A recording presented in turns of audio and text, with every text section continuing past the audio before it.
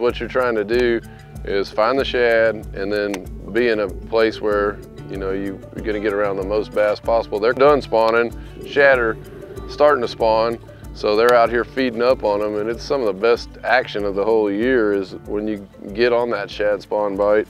And cedar trees, it's kind of like docks are very good for it, particularly styrofoam docks, marinas, things like that, but lakes that have these cedar trees like this on these points, those shad get up there and look like they're lapping them, just like they do when they're on docks. I see them on the ends of docks and, long stretches of docks where they're running up and down those docks spawning. Well, they do the same thing on these cedar trees. They'll get out here on these flat points at the mouths of these pockets.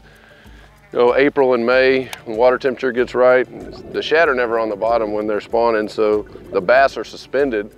These cedar trees have a lot of limbs, which attract the shad, and then it gives the bass a lot of ambush points too. So I see them getting around these cedar trees and ambushing the shad, and it's usually on these flat points, the mouths of little spawning pockets where the water's say 6 to 10 foot deep, but you're fishing something like a spinnerbait, a swim jig. I like a swim jig for it because you can skip it, you can get it in tight places, real good landing ratio when you do get a bite, and then something that imitates a shad well. So it's a bait I like for this technique. And these places like this, you're just efficient with a swim jig because you can get it on both sides of the tree, let it fall down in the limbs, flip it up next to the tree. It's a little bit more versatile than a spinnerbait, which is the other bait that's really good for this. So I like both of those. And I like to just try to target those flat points, 6 to 10 foot of water, look for stuff that maybe gets a little bit more overlooked. So among these cedar trees, what I like the best is the ones that I'd call the bushiest ones, or the ones with the most limbs on them.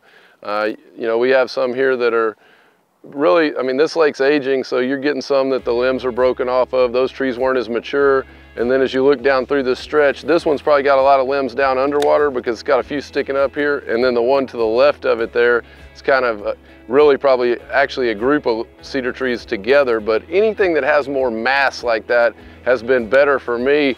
I think it's a couple of things. First of all, I think the shad like it better because there's more matter underwater for them to get around, more limbs, more algae on the trunks. And then for the bass, obviously, it allows them more ambush points. So it gives you something, for both items here, for both parts of the equation, from the shad to the bass. So it gives you a lot of targets too. So I've actually seen this where if the shad are really good on a tree like this one, where it has 2 or 3 trunks and a lot of little limbs, where you might catch really a school of fish or a little wolf pack of fish in there. You catch 3 or 4 nice fish out of one tree because the shad are using that tree a lot, and that wolf pack's got in there ambushing them. So it gives you a lot of opportunity.